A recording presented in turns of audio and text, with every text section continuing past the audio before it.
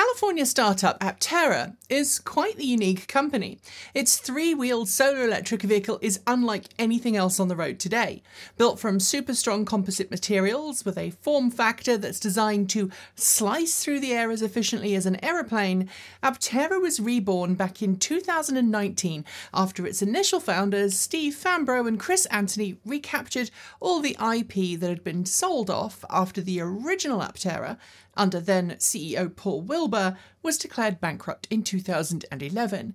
And in the 2 years since it came back from the dead, stronger and better prepared for the EV marketplace, Aptera has made some significant progress towards production, executing multiple successful funding rounds and gaining significant support from a large number of its original fans. This week, the company made several major announcements indicating that, despite pushbacks of its original plans to already have the Aptera in production, the company is readying itself to enter limited volume series production by the end of this year, with production volumes ramping up next. So today, we're going to remind you a little of Aptera's story thus far, detail the good news from its San Diego headquarters this week, and examine what's next. But first, since the name Aptera means wingless flight in Greek, we think it's time for you to help us take flight and soar to new heights. How do you do that? By clicking on the subscribe button beneath this video and making sure you've also hit the notification bell. And it wouldn't also hurt to check your preferences for the channel either, as sometimes YouTube likes to be a little pedantic about which notification it sends you and when it sends them. And if you'd like to help us in other ways, stick around until the end and I'll tell you how. Before we get into this week's news from Aptera, let's get a quick recap of where the company was and now is. Because we're often asked to explain Aptera's history in the comments section, we thought it would be good to do so. And if you already know the company's history, don't be afraid to skip to the next chapter marker. Founded in 2005, the first vehicle, the MK0 technology demonstration vehicle, was fitted with a diesel-electric hybrid drivetrain and used to solicit investor interest in Aptera. It was followed in 2007 with the Aptera Type 1, a vehicle that was redesigned by Jason Hill, an industry veteran who had previously worked on the Smart For2 and Porsche Carrera GT. Again, this vehicle, with both electric and hybrid variant demonstrators, was used to gain investor interest. In 2008, the company's original co-founders brought in industry experts to help grow the company, including Paul Wilbur, who assumed the role of company CEO as Steve Fambro stepped down to become CTO. This, I should remind you, isn't in of itself unusual in the startup world. Company founders rarely remain CEOs. After Wilbur joined, Aptera's 2 series variants, the 2E and 2H, were announced. They were the vehicles Aptera planned to bring to series production, with the electric version offering a claimed 200 watt-hours per mile, 125 watt-hours per kilometre when it came to efficiency, and a full battery charge of 100 miles, or 160 kilometres. But after the US government denied Aptera funding under the Advanced Technology Vehicles Manufacturing Loan Programme, the very same program which helped Tesla and many other automakers bring cleaner, greener vehicles to market, the original company started to suffer. It had been denied funding not because of a financial position or indeed a lack of good technology. Instead, it was denied because language in the original program's acceptance criteria limited applications to 4-wheeled vehicles, not 3-wheeled ones. What followed wasn't the best of times for the original company. Many employees were laid off during 2009, and while Aptera had lobbied to change the ATVM wording and succeeded, it was then turned down for funding. Both co-founders left the company, and while Aptera continued until its bankruptcy in late 2011, it was a shell of its original idea. Assets and IP was sold off to a Chinese automaker who had a plan to make Apteras in China, but never actually came to pass. In the time since, Fambro and Anthony have worked hard to reacquire the original IP from Aptera, and in 2019 the company was reborn with a crowdfunding campaign to bring a newer, smarter, reinvigorated Aptera back to life. To their credit, neither Fambro nor Anthony dwell on the past or indeed what happened to Aptera after Wilbur joined. And what's telling is a large number of people who reserved the original Aptera have returned to the company today as customers, and many of the original team from the early days of Aptera have come back to work at the firm after it was reborn. Today's Aptera is only available as an electric vehicle and adds solar panels, 2 or 3 50 kilowatt in-wheel hub motors depending on the variant you opt for, and battery packs ranging in size from 25 kilowatt hours to 100 kilowatt hours. Aptera claims up to 1,000 miles of range per charge, 1,600 kilometers for the range-topping model with 2-wheel, not 3-wheel drive, because the 3-wheel drive is slightly less efficient. But anyway, this all brings us back to this week's news.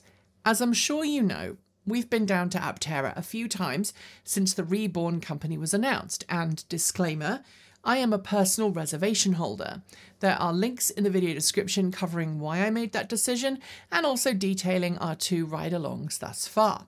And while Aptera has missed its originally extremely optimistic production date of mid-2021 for early Aptera vehicles, the company seems eager to hit Q4 production later this year. Last time we were there, Aptera said it had pretty much finished its beta prototype work and was full steam ahead with gamma prototype testing. This week, it announced that it had secured significant supply contracts with the parts companies it needs to bring that vehicle to series production, as well as detailed the number of reservations it now has on its books. With the majority of staff now moved into the new production facility where Aptera will be made, the company's latest update video states that supply contracts have been inked with Slovenian company Alafe for the in-wheel motors and distributed drive technology that lies at the heart of the 2 or 3-wheel drive systems being offered in the Aptera solar electric vehicle. While in-wheel motors have traditionally been eschewed by many in the industry, Alafe's partnership with Aptera makes sense here, because the Aptera vehicle design is so incredibly lightweight and aerodynamic compared to a traditional car. This means that the motors required to push Aptera along are far smaller and thus much lighter than they would be for a regular car, reducing the mass of the motors and eliminating some of the concerns that come from in-wheel motor design, like unsprung mass. That's very different to the challenges facing another company using in-wheel motors, the Lordstown Endurance. It also uses Alafe in-wheel motors, but those motors are more than double the power output and presumably weigh a whole lot more in a truck that is far heavier than the claimed 1,800 to 2,200 pound curb weight given for Aptera. By the way, that's 816 to 998 kilograms, which, if you're interested, is about the same kind of ballpark figure as the original Volkswagen Golf. Getting power to the motors requires cables, and Aptera has also signed an agreement with Yazaki for the electric cabling and power connectors used to get power around the vehicle, both in terms of high voltage circuits like battery connectors and charging inlets through to low voltage control circuitry. Yazaki is a well-known Tier 1 parts supplier that supplies a multitude of automakers, including Toyota, Honda, General Motors, Ford, Stellantis, Subaru, Nissan, and Tesla, to name just a few. It's also important to note that Yazaki has been putting significant amounts of effort of late into making it easier for startups to work with it on new vehicle designs and products, and I'd guess that has been super important here to help Aptera. Finally, at least in terms of news of supply contracts, Aptera has reached an agreement with Red Viking to purchase the AGVs it wants to use in its new production facility. What's an AGV, I hear you say? An AGV is an automated guided vehicle, aka those little flat carts that move vehicles around a production facility while singing a happy little tune. These days, automakers, especially startups, are using AGVs as it means much more flexibility on the production line and far less downtime when things need to be modified to add new stations or models than a traditional overhead fixed production line. Ford uses AGVs in its F-150 Lightning production line, as does Tesla in some of its production facilities. Signing a contract for AGVs signals that the company is closing in on being ready to start preparing the facility for series production, which, again, is great news.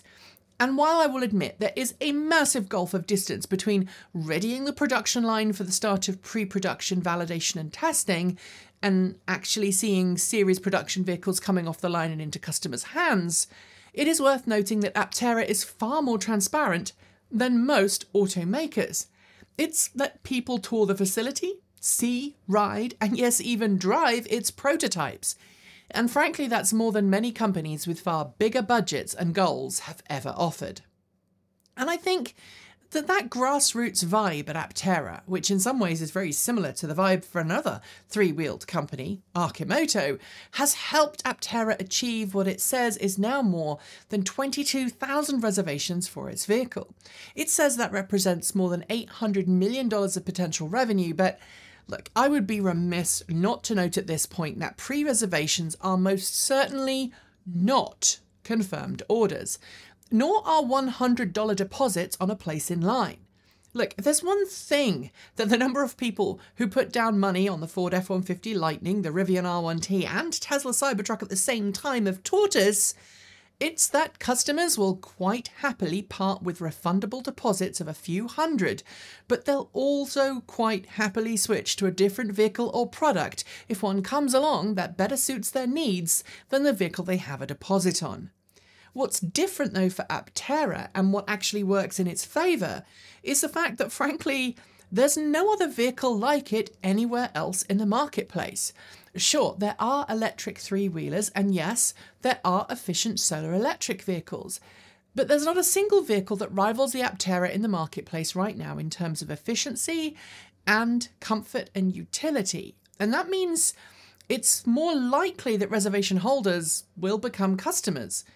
Aptera just has to keep its end of the bargain, which means reaching production in a timely fashion with no further delays, and deliver on what frankly are still quite some lofty promises, especially when it comes to range per charge. Only time will tell if it manages to do so, but I think plenty of what people are rooting for seems to be a paradigm shift in efficiency in a world where vehicles are becoming larger and less efficient.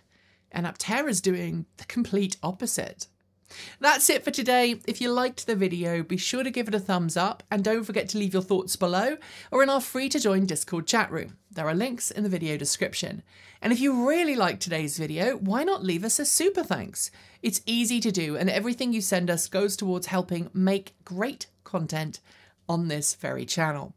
If you want a generalised news roundup in the world of cleaner, greener, safer and smarter vehicles, do check out our news roundup show every weekend. And don't forget, we produce videos every single day on this network for you to enjoy, ranging from deep dives and features through to tutorials, unboxings and reviews.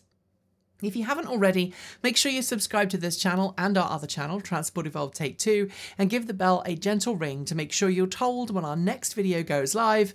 Oh, and don't forget to fill out our annual viewer survey. It'll take about 20 minutes, but it really does help us better represent our audience to sponsors and partners of the channel, as well as make sure that we make content that better meets your needs.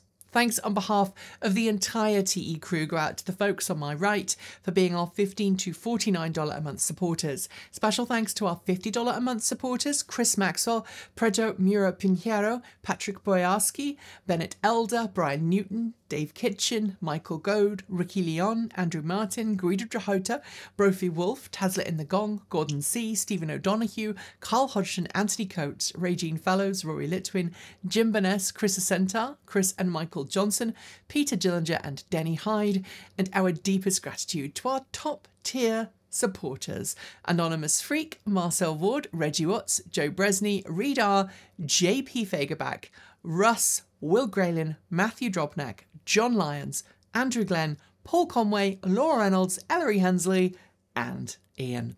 If you would like to be part of that amazing list, you can join Patreon at the link below, hit the join button to support us on YouTube, or show us your support by sending us money through Ko-fi or by buying one of our cool t-shirts from our swag store. Our new Pride designs with the Pride wind turbines are now in stock. And if you are unable to support us financially, just know that watching the video and sharing it really does make a difference to our overall bottom line. Thanks for joining me, and as always, keep evolving.